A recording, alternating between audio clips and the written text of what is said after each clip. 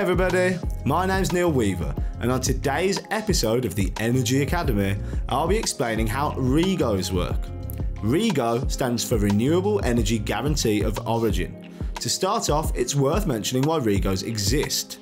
In theory, they provide transparency around how energy is generated. Basically, if you own a renewable energy generator, a wind or solar farm for example, you can sign up to the REGO scheme, which provides you with a certificate. Let's for now imagine them as a piece of paper, though they are digital, for every megawatt hour of renewable energy that you generate. So if you produce 50 megawatt hours of renewable energy, you'll receive 50 slips of paper from Ofgem in return, which you can then show to people to prove that the energy you are providing is renewable.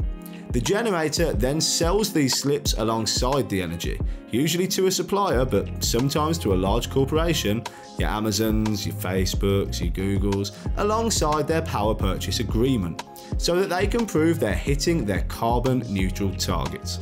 Simple, right? Actually, this is where it gets pretty murky. REGOs are not indelibly attached to the energy that they were initially awarded for. These companies are able to sell these slips of paper on a secondary market, where they can be purchased second-hand by energy suppliers. And once a supplier is in possession of a REGO, it can actually use that REGO to claim that any megawatt hour of energy generated renewably or otherwise is green.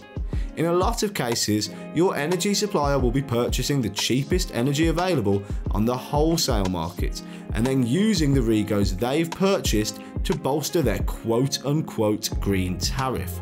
To find out more about power purchase agreements, make sure to watch our Energy Academy video on the subject. Thanks for watching, and I'll see you next time.